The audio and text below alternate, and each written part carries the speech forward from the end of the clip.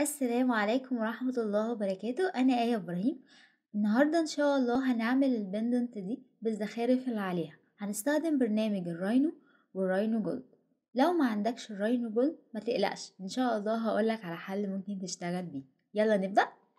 أول حاجة هنعمل كورة صغيرة، وهنلف الخط اللي في قلب الكورة لتحت ونبططها شوية، وهنيجي من التوب نستخدم كيدج إيديت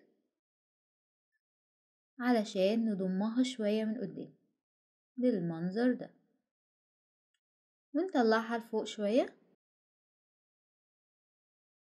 ونعمل array بولر علشان تبقى وردة. هنضمها شوية لغاية لما يبقى شكلهم مع بعض حلو. طبعا كل ده بيحصل عشان احنا فاتحين الريكورد هيستوري. لو مش شغال مفيش اي تعديلات هتظهر. هنعمل لها ريبيلد علشان نتحكم في السطح بتاعها اكتر. هناخد النقط اللي جوه دي، هنحاول نخلي نقطة في النص علشان نعمل تشكيل في قلب الوردة. طبعا في اشكال كتير ممكن تعمل اي شكل تحبه، بداية معرفة التكنيك تقدر تستخدمه باي شكل تحبه. ونعمل ريبيلد تاني، هنضمهم شوية على بعض، بعدين نعمل بوليان يوني. خط التقاطع ده ممكن نيجي في الراينو جولد ونختار بين،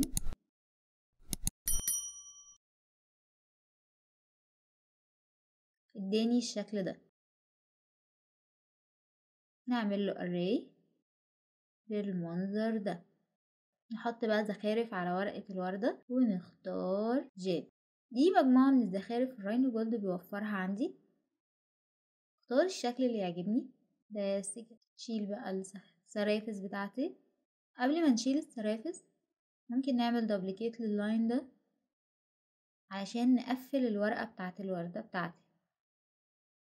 نعمل بايب ونشيل الوردة، ورقة الوردة بتاعتي، ونعمل array بس كده.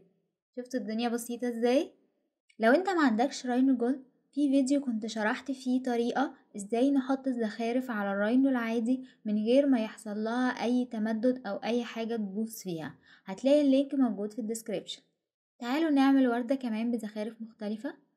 هنعمل واحدة مقاسها اصغر شوية، نفس الطريقة. هنختار جيلي ونختار الزخارف. دي ضيقة شوية فهقللها، خليتها 3.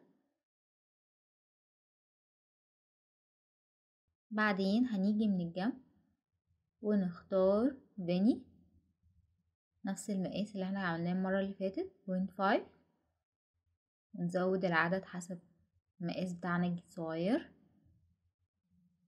وندوس اوكي. ونيجي من تحت نعمل بايب تمسك الورق، تمسك الزخارف بتاعتي. انا حطيت بايب عادية، لو انت حابب تحط اي شكل تاني براحتك.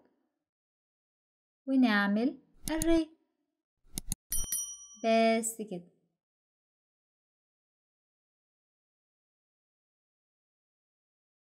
وبكده نكون خلصنا. ما تنساش تعمل لايك وشير عشان غيرك يستفيد، ولو عندك اي استفسار ممكن تسيبه في التعليقات، وان شاء الله هرد عليك في اسرع وقت ممكن. والسلام عليكم ورحمة الله وبركاته.